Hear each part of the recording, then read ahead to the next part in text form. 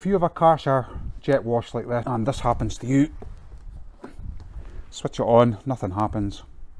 Do not throw the Karcher away. I'm going to show you, within 2 minutes how to fix this. Okay, first thing to do, switch the power off there. So turn the power off. Your water supply, switch the water supply off. And then once the water's off, once the power's off, what you need to do is disconnect your lance. So what you want to do is disconnect this hose from the lance. So press this button and just simply pull the hose out. Next thing you want to do is go and turn your water back on at the wall. So we'll see the water coming out of here.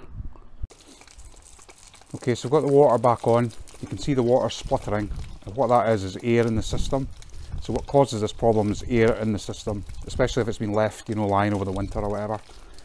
So what you need to do is leave this for a good 5-10 minutes. Just let the water flow for 5 or 10 minutes and then I'll show you what to do next.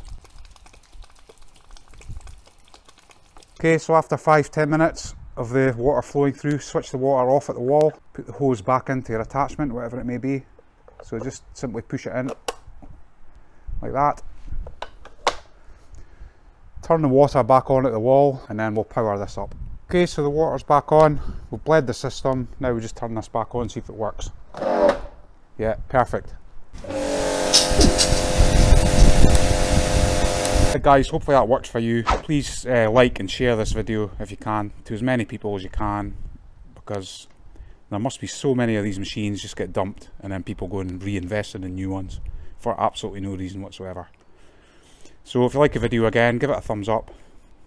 Please subscribe to my channel if you can, that would be fantastic as well. And thank you for watching.